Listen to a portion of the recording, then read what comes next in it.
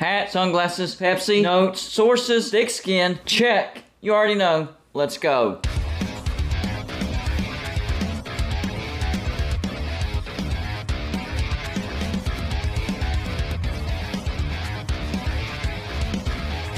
Welcome to Gold and Blue today, everybody. This is a college football channel. So if you like college football, hit the like and subscribe button. It's that simple. Also, send gear to represent your team and be a part of my background forever. All you have to do is send it to P.O. Box 360, Liberty, South Carolina 29657. And don't forget to check out our Patreon page. We have a lot of great perks over there. The perk that people seem to enjoy the most, of course, is the score prediction contest where we award $20 every single week to whoever gets closest to the actual score of the game that I pick. We also did a championship week. I will award $25 to that winner. And right now is the best time to join Patreon because we are going to do the bowl prediction contest. First place prize will win $50. Second place prize is an autographed gold and blue flat bill hat. And the third place prize is a shout out. And the more Patreons we get, the higher we can bump up the prize. So if we get up to $300 with the Patreon pledges, we will bump up the prize to $75. If we get up to $400 with the Patreon pledges, we'll bump the prize up to $100, and so on and so forth. So there's even an incentive for current Patreon members to encourage other people to join Patreon. That way the prize goes even higher. I'll leave the link to the Patreon page in the description of this video. Caroline, who's in the car line? Me, Gold and Blue Dude, that's who. And on top of that, it's kind of raining outside, so we'll do the best I can. A lot of these have turned out well, but I'll let you be the judge and decide whether it's a good one or whether it's a flop. Also, check out Mayhem Matthew. He has a great football YouTube channel. We had a bet that South Carolina would reach 8 wins. I took the 8 wins. He took the under. Of course, South Carolina got to 8 wins, so I won that bet, and he was a man of his word. So I strongly encourage you to go check him out. He's got some great videos over there, and we will be doing some collaboration in the near future. Anyways, today I want to talk about, you guessed it, conference realignment. And whether you're sick of it or not, I'm obsessed with it, so I'm going to keep talking about it. And today I'm going to focus on the Big Ten. I still think that the Big Ten is not done. I still think that the Big Ten is going to expand, and they're going to expand west. I do think they'll pick up some teams from the ACC, but I've already talked about that. Let's talk about some other teams. I'm talking about teams out of the Pac-12 and possibly the Big 12. Yep, both conferences could be at risk. Well, for the Pac-12, again, as far as getting picked apart by the Big 10. We already know that UCLA and USC, they're headed to the Big 10. That was announced this past July. So that's happening. The Big 10 is officially a coast-to-coast conference. I think that was a great move. And now they can just kind of, fill in the gaps in between the West Coast and the Midwest. I think it was a brilliant idea. Now let's look at some teams that they could go after now.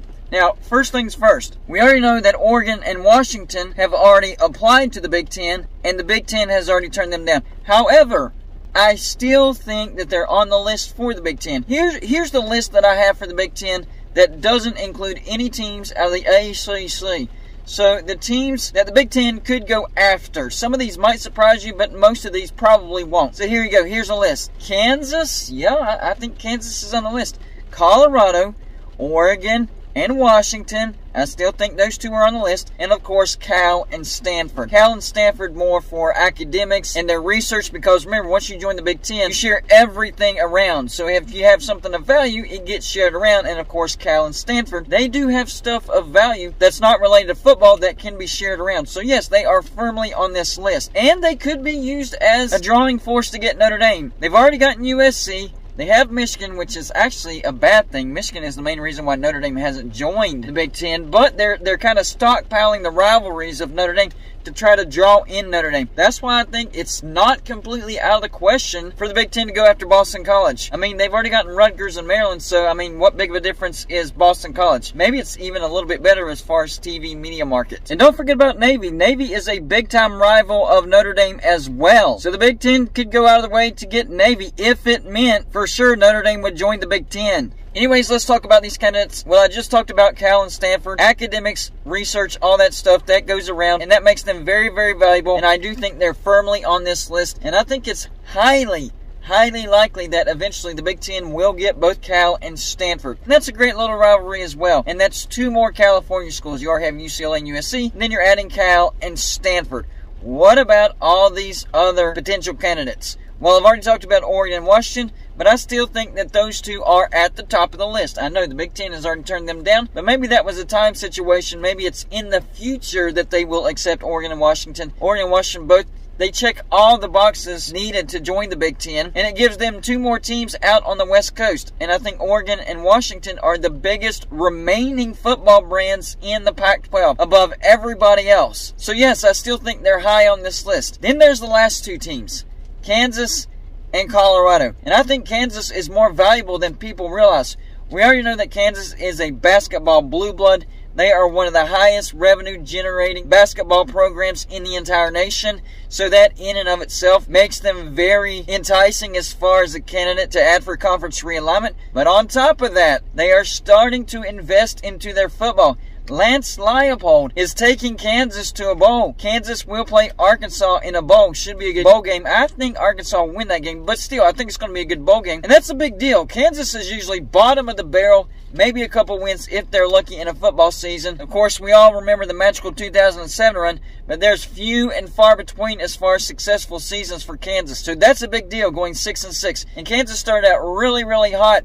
I thought they could finish as high as 7-5 or 8-4, but 6-6, that's still good for Kansas. On top of that, Kansas has extended Lance Leipold as a part of a bigger deal. Now, to go along with that, Lance Leipold accepted this extension with certain criteria. The main one is investing into the football facilities, and that's exactly what Kansas is doing. They're investing $350 million into the football facilities. Kansas is actually investing money into their football program. That I never thought I'd say that, but they're doing it right now. And the timing of this is very interesting because conference realignment is a big-time thing right now, so maybe they know something that the rest of us don't know. Maybe the Big Ten told them, hey, the one thing that you're lacking on is your football facilities. If you want to join the Big Ten, you have our attention. We do want you. But guys, you have to get better at football, and you have to invest in football, and you have to start making more money in football. Could you imagine if Kansas started making a lot of money in football? They already do it on the basketball side. That would be a double-edged sword for Kansas. They would be very, very valuable. That's why I think Kansas is high on the list as far as a candidate for the Big Ten. The other candidate just caught my eyes this past week. Before this past week, Colorado to the Big Ten, I probably wouldn't have even given it a second thought. But they made a huge move in hiring Deion Sanders, and immediately over 200 recruits and players in the transfer portal have reached out to Colorado and Deion Sanders with big-time interest. On top of that, massive amounts of NIL donations have come pouring into Colorado.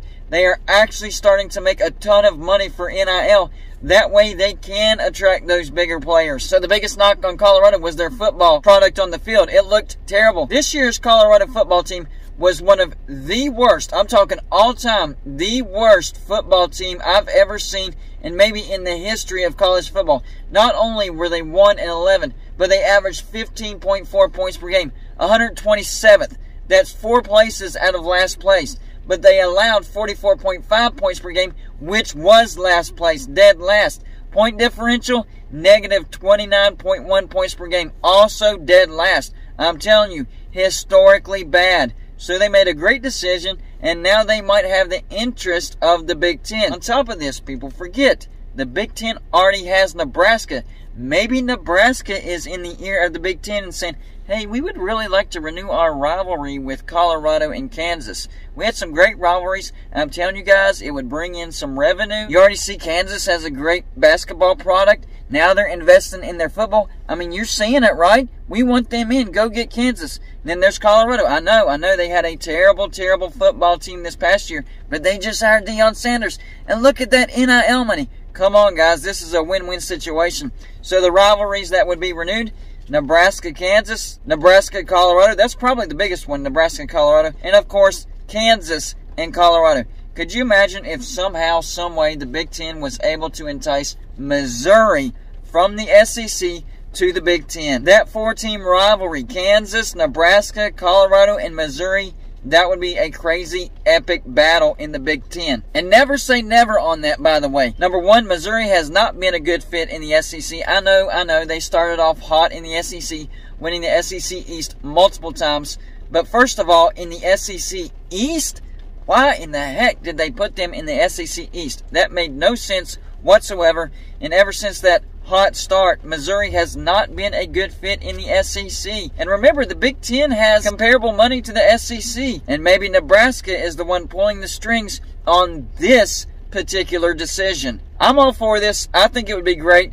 I love rivalries in college football. I hate that conference realignment has broke up a ton of rivalries in college football. And of course, West Virginia has been one of the teams that's been most affected by the rivalry breakups. We don't get to play Pitt every year. Yes, every once in a while. That's great. That's awesome. But every year, that was our thing. That was the game that we looked forward to. And on top of that, Virginia Tech, that was also a heated rivalry. If you were in the southern part of the state of West Virginia, you actually looked more forward to Virginia Tech, West Virginia, over Pitt and West Virginia. That's how big that rivalry was. And then don't forget about Louisville, Syracuse, Boston College, Miami. It just sucks that we don't get to play those teams anymore. But we aren't the only ones that were affected by that. Missouri was affected majorly by joining the SEC. But hey, money talks. They're getting paid a truckload of money to be in the SEC. And at least they've been getting to play Arkansas and Texas A&M. And now that Oklahoma and Texas are joining the SEC, they'll also get to play those rivals as well. So maybe ultimately, after we get out of this in-between stage, ultimately, a lot of these rivalries will actually be coming back together. So we'll see what rivalries get reunited in the future. So y'all let me know in the comments section. What do you think about the possibilities of Kansas and Colorado headed to the Big Ten? How big of a chance would you give those two teams joining the Big Ten and the Big Ten accepting? Number 2, do you think Kansas investing into its football program and Colorado hiring Deion Sanders could be a major persuasion for the Big Ten to add Kansas and Colorado? That's all I got for you for this show. Like and subscribe if you haven't already, and I'll see you on my next show.